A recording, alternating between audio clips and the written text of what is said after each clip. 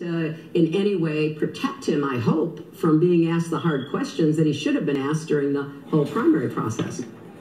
Hillary Clinton speaking there moments ago, reacting to the news that Donald Trump is now the likely Republican nominee. All this as the Stop Trump movement has gone viral. In the wake of Donald Trump becoming the likely Republican nominee, members of that movement are showcasing some of their frustration on social media, some actually burning their registration cards in protest, saying they'd rather disown their own party than vote for Trump. In fact, one distraught Cruz supporter couldn't hide her emotions after Ted Cruz suspended his campaign last night.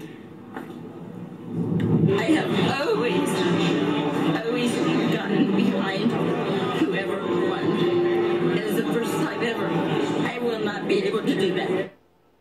Joining me now from Los Angeles, MSNBC's Cal Perry, who's been tracking the Never Trump campaign online. You've been looking at the Stop Trump movement as well. So what are you seeing today in response to Donald Trump's victory in Indiana last night? Well, we're seeing a new chapter in this election, and this is, of course, now the general election. You referenced that voter ID, the Republican IDs there being burned. This one actually from Palm Beach County in Florida. Imagine the value of this ID card in the 2000 elections. This from Brian Ackner. This was sent to the Republican chairman, Reince Priebus, after he sent out a tweet last night saying that Donald Trump was the presumptive nominee. Now, of course, from our perspective, he's the likely nominee. He's still got to run around and get those delegates.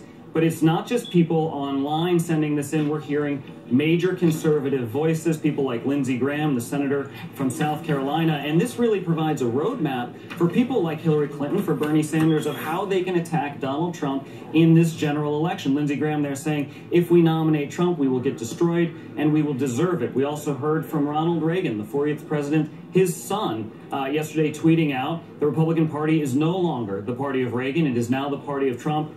Good luck. Not a lot of love there for the Republican chairman. I want to finish by showing you Elizabeth Warren's tweets. Now, she took to Twitter last night after Ted Cruz dropped out. She's a Democratic senator from Massachusetts. We've heard her name batted around as a potential VP nominee on the Democratic side. She's been tweeting, but she's also been on Facebook. She wrote this essay on Facebook. You can find it online. I just want to quote one thing from it. She says, quote, Trump has been inciting supporters to violence, praising Putin, and is cool with being called an authoritarian. So you see here, Erica, the roadmap, the strategy that's now being laid out by that anti-Trump movement of how they can attack him, where maybe he's vulnerable, and certainly in the digital space. And we haven't heard from him recently. Certainly he's vulnerable in the digital space there.